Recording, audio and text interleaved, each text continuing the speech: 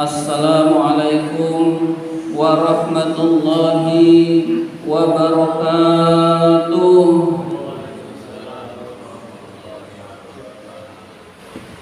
Alhamdulillahi rabbil alamin, wa bihi nasta'in ala umurid dunya wad din. Wassalatu wassalamu ala asyrafil anbiya'i wal mursalin, Sayyidina wa maulana Muhammadin wa ala alihi wa sahbihi ajma'in, amma ba'du. Pertama dan yang paling utama, puji syukur marilah senantiasa kita panjatkan kehadirat Allah Subhanahu wa ta'ala yang tidak henti-hentinya memberikan nikmat-nikmatnya kepada kita semua, antara lain nikmat iman, nikmat Islam, nikmat kesehatan, dan nikmat panjang umur, sehingga kita dapat menjalankan perintah-perintahnya, yaitu sholat maghrib berjamaah dan dilanjutkan dengan menuntut ilmu di jalan Allah. Salawat dan salam semoga Allah limpahkan pada junjungan kita baginda Nabi besar Muhammad sallallahu alaihi wasallam beserta para keluarganya, para sahabatnya, dan kepada kita sebagai pengikut ajarannya. Seperti biasa, marilah kita awali taklim kita dengan bersama-sama membaca Ummul Quran ila hadratin Nabi Mustafa Rasulullah sallallahu alaihi wasallam wa ila muallifi hadzal kitab asy-Syaikh al-Imam Barakatil Anam Abdullah Ba'lawi al-Haddad rahimahullah, nafa'anallahu bihi wa bi'ulumihi fid dharain amin. Al-Fatihah.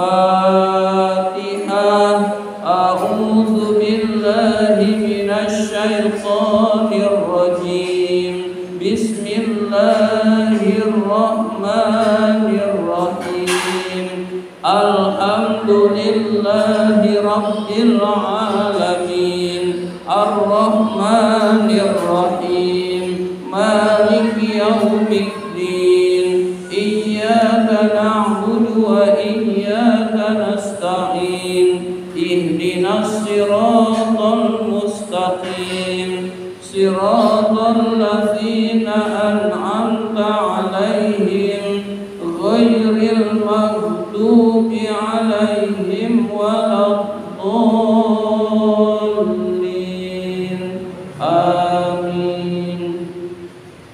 Dan marilah kita lanjutkan dengan bersolawat kepada Rasulullah sallallahu alaihi wasallam. Mudah-mudahan kita termasuk orang yang mendapatkan syafaat dari beliau, dan mudah-mudahan majelis ta'lim kita ini senantiasa diberkahi oleh Allah Subhanahu wa ta'ala. Ya Rabbi bil Mustafa balligh maqasidana waghfir lana ma madha ya wasi'al karami.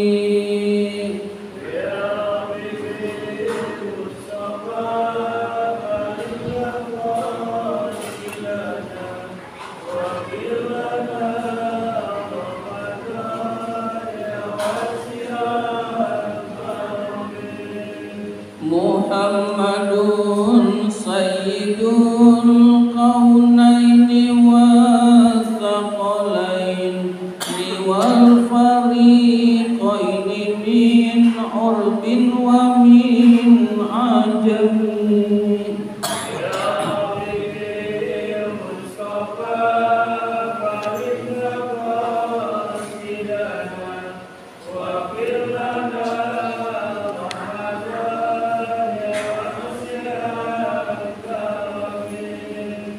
Huwal habibul ladzi turja syafa'atuhu likulli hawlim minal ahwali muqtahimi.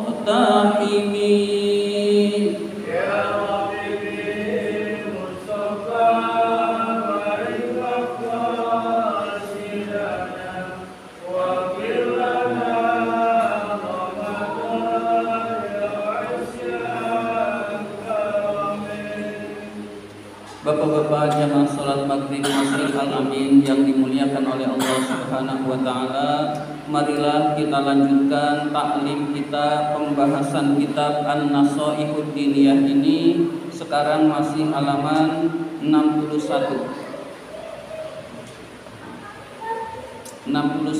baris kelima dari bawah.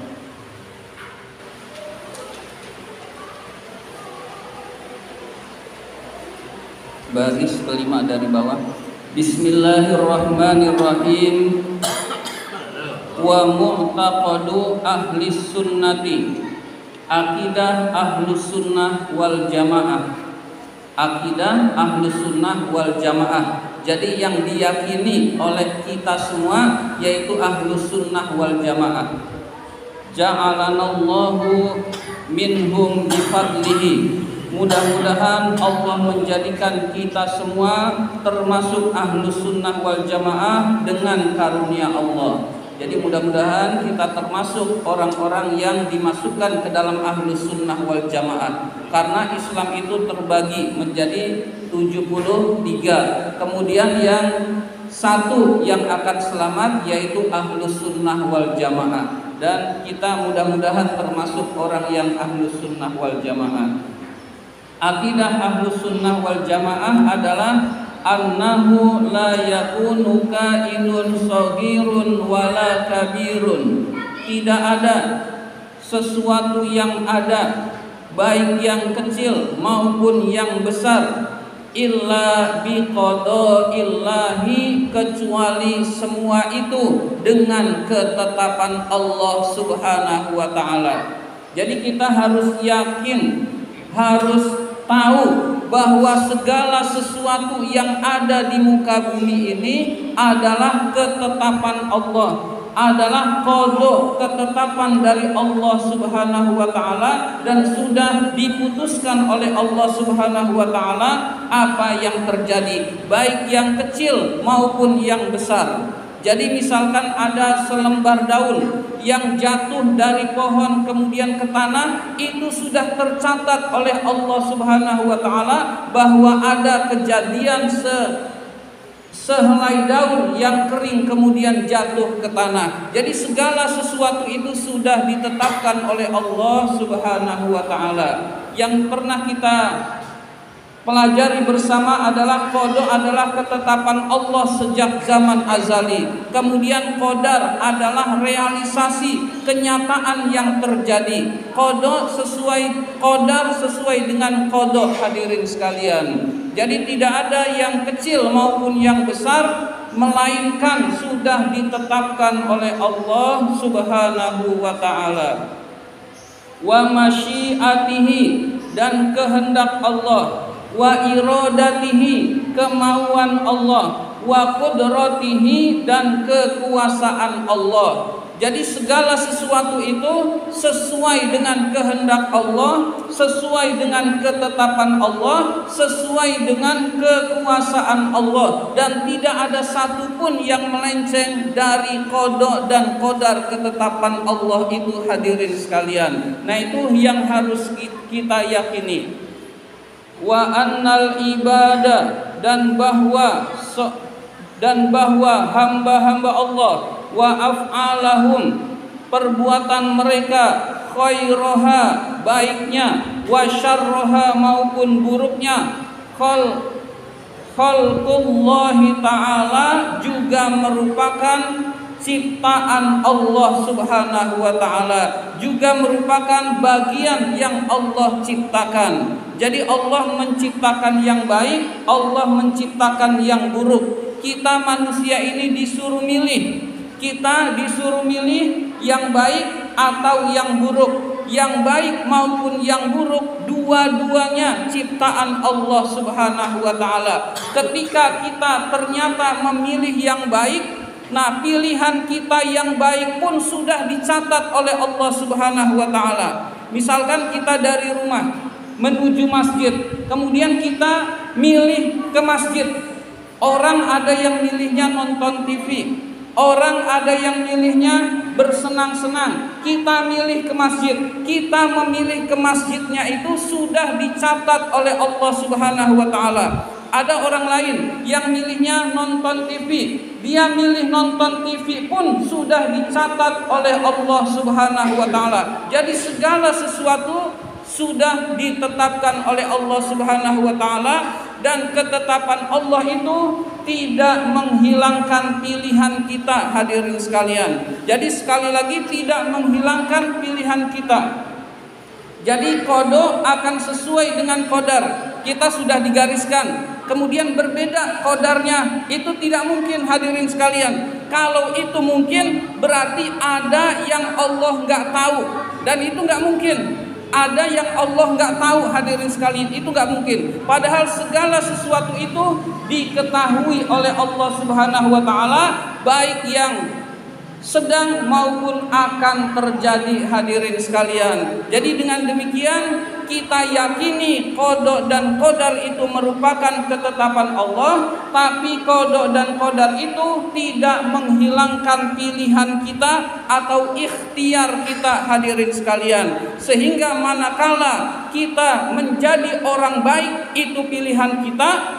Kalau kita menjadi orang buruk pun itu pilihan kita, dan dua-duanya tetap dipertanggungjawabkan oleh Allah Subhanahu wa taala, hadirin sekalian. Nah, begitu kurang lebih akidah Ahlus Sunnah wal Jamaah, hadirin sekalian, bahwa segala sesuatu itu sudah digariskan, sudah ditakdirkan oleh Allah. Ketetapan Allah itu tidak menghilangkan pilihan kita. Berarti kalau kita memilih jalan yang salah, kita tetap akan dimintai pertanggungjawaban, hadirin sekalian. Dan kalau kita memilih yang diperintahkan oleh Allah untuk taat pada Allah, kita milih taat, kita akan mendapatkan balasan yang baik, hadirin sekalian. Summa ba'da zalika, kemudian setelah itu, setelah Allah menetapkan, yutalibuna anfusahum, Allah menuntut pada diri mereka, hamba-hamba Allah itu, bimtisali awamirillah, dengan melaksanakan perintah-perintah Allah, kullal mutalabati, dengan sepenuh tuntutan. Jadi kita hadir di muka bumi ini tujuannya adalah sesuai dengan yang Allah perintahkan, hadirin sekalian. Kita di muka bumi ini diciptakan oleh Allah, tujuannya berarti yang tahu adalah Allah Subhanahu wa taala.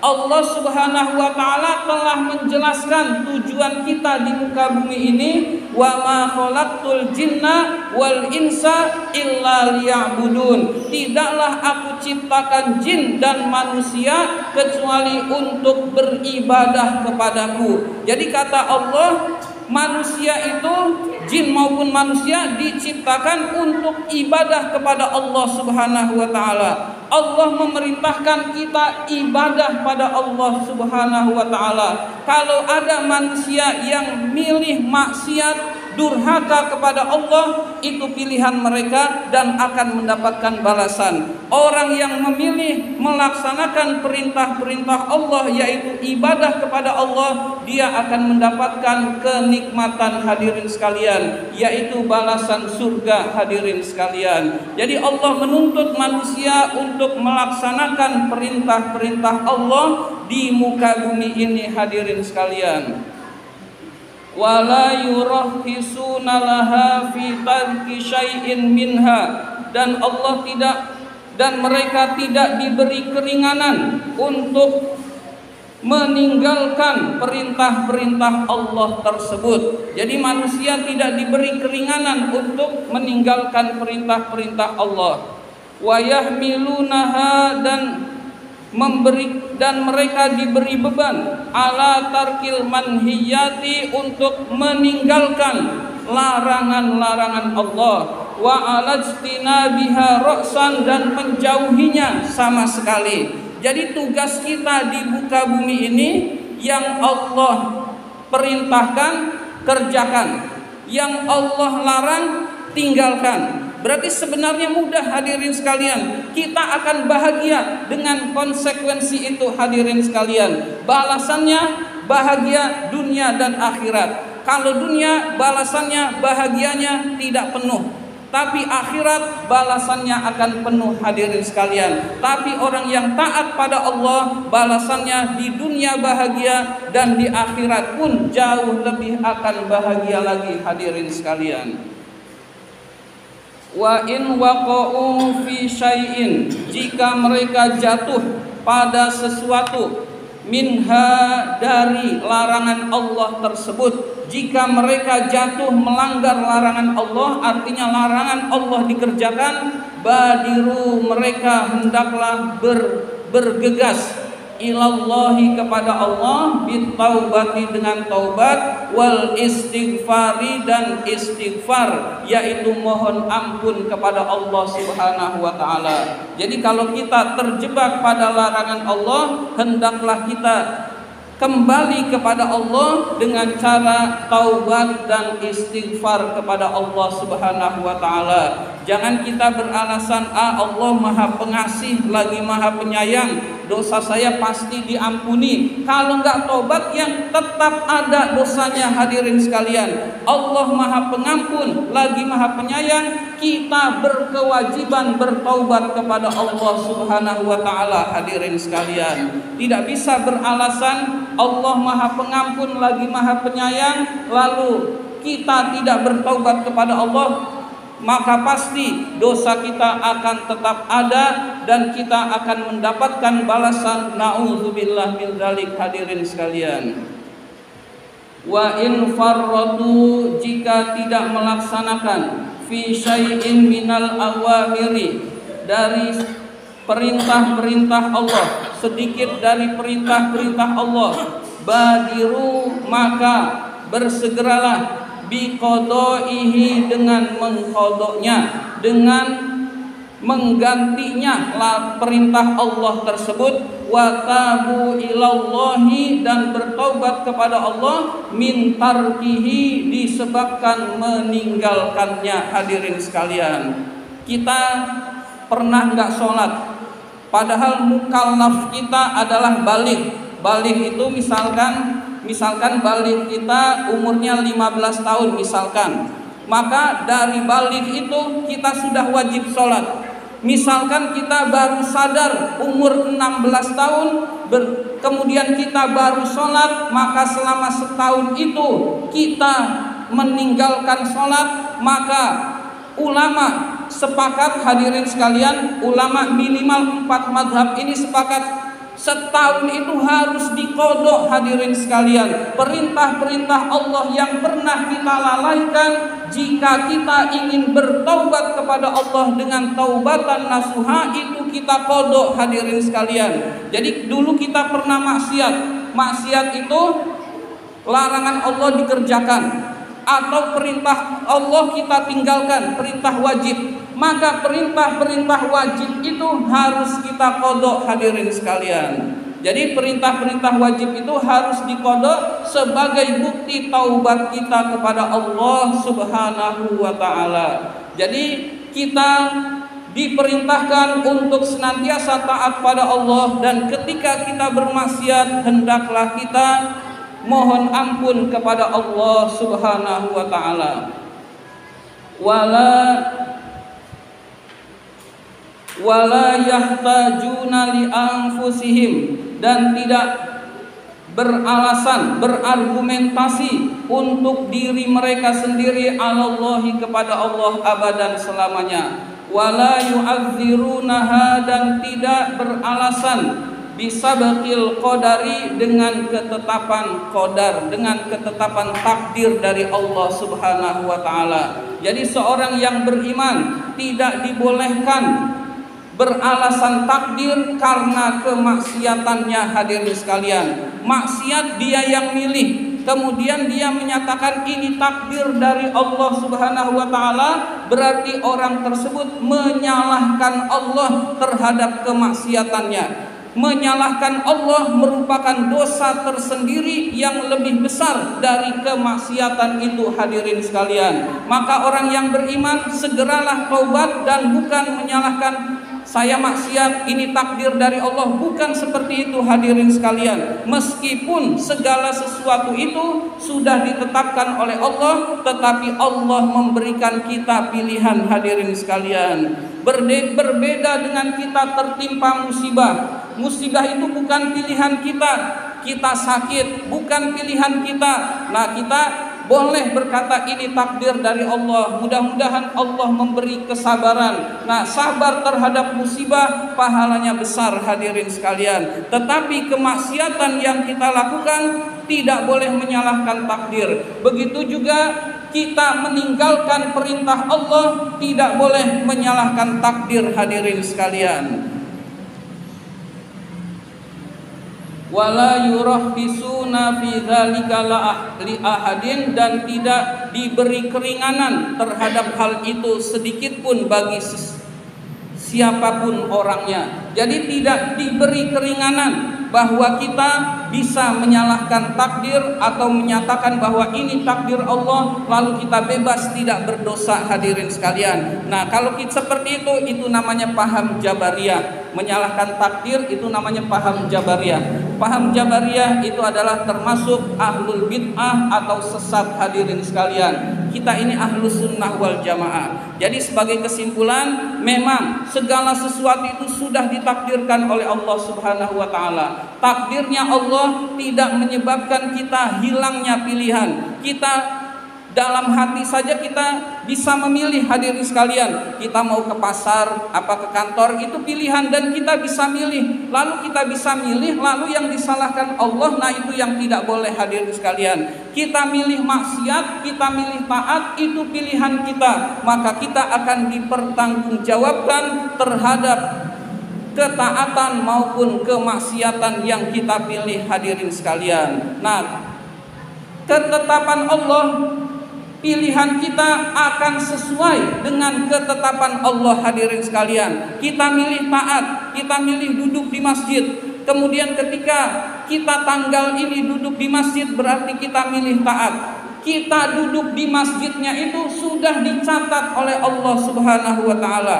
Ada orang lain yang milihnya nonton TV jam sekian. Nah, nonton TV-nya dia sudah dicatat oleh Allah Subhanahu wa taala hadirin sekalian. Jadi segala sesuatu memang sudah ditakdirkan oleh Allah, tapi orang yang beriman tidak boleh menyalahkan takdir. Dan menyalahkan takdir dosa yang lebih besar daripada kemaksiatan itu sendiri hadirin sekalian. Maka ketika kita bermaksiat, kita taubat kepada Allah Subhanahu wa taala. Begitulah kurang lebih akidah Ahlus Sunnah wal Jamaah.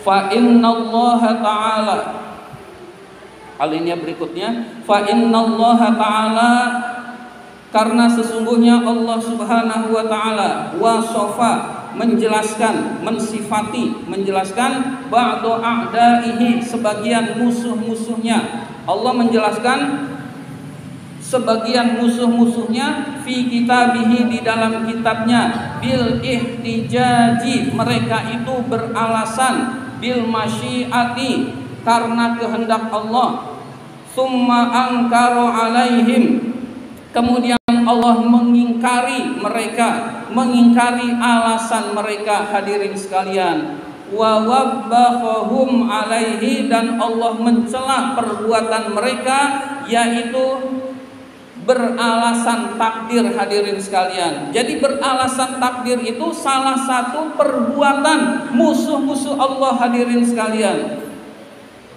Walam yaqbalhu minhum, dan Allah tidak menerima alasan itu dari mereka. Wa radda alaihim, dan menolak alasan itu dari mereka. Wa kazzabahum, dan mendustakan mereka. Faqala ta'ala, Allah Subhanahu wa ta'ala berfirman, sayaqulul ladzina asyraku law sya'allahu ma asyrakna wala abauna wala harramna min syai'in kadzalika kadzdzabal ladzina min qablihim hatta dzaqu ba'sana qul hal indakum min ilmin fatukhrijuhu lana in tattabi'una illa dhanna wa in hum illa takhrusun.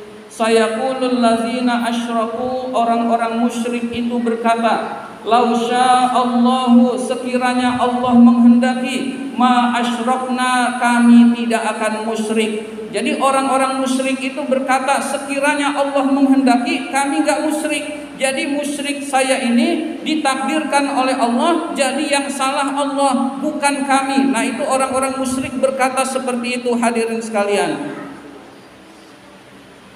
Wala abauna, begitu juga ayah-ayah kami dulu. Ayah-ayah kami itu musyrik ditetapkan oleh Allah, berarti bukan salah ayah-ayah kami, tapi salah Allah. Nah, kurang lebih seperti itu. Wala haramna min syai'in, dan kami tidak mengharamkan sesuatu melainkan takdir Allah. Kadzalika, begitu juga kadzdzabal ladzina min qablihim, orang-orang sebelum mereka mendustakan nabi-nabinya, hatta zaku ba'sana, sehingga mereka merasakan ba'sana, siksa kami. Jadi orang-orang yang seperti itu beralasan takdir, itu adalah sifat dari orang-orang musyrik terdahulu, hadirin sekalian. Nah, kita orang beriman tidak boleh menyalahkan takdir. Kita ini diberi pilihan oleh Allah. Kita mau taat, pilihan kita taat. Ada yang bermaksiat, itu pilihannya bermaksiat dan akan dimintai pertanggungjawaban. Orang-orang musyrik terdahulu dia beralasan takdir. Takdir, saya ini musyrik, ya memang ditetapkan Allah musyrik, salah Allah, bukan salah saya yang musyrik. Maka naudzubillah min dzalik, hadirin sekalian. Qul hal indakum min ilmin, katakanlah, apakah kalian memiliki ilmu, fatukhrijuhu lana, yang kamu bisa argumentasikan kepada kami. In tattabi'una illa dhanna, tidaklah mereka itu kecuali hanya dugaan saja, bukan berdasarkan ilmu. Jadi orang-orang musyrik itu berkata seperti itu bukan berdasarkan ilmu, tapi berdasarkan dugaan. Wa inhum illa tahrusun, dan kalian hanyalah menduga-duga. Jadi orang-orang musyrik hanyalah menduga-duga dan tidak berdasarkan ilmu. Falillahil hujjatul balighah.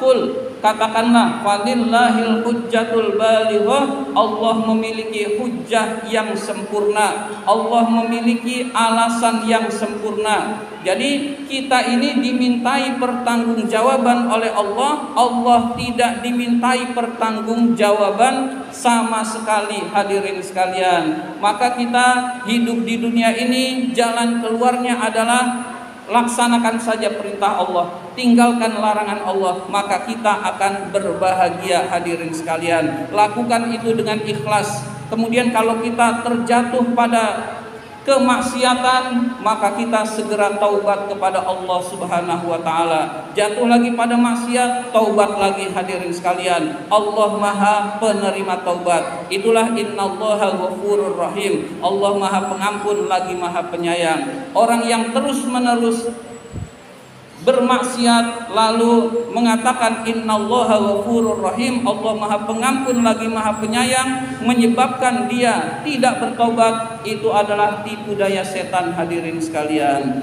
Ini saja yang dapat saya sampaikan. Terima kasih atas perhatian. Mohon maaf apabila ada kata-kata yang kurang berkenan. Wabillahi taufik wal hidayah. Wassalamualaikum warahmatullahi wabarakatuh.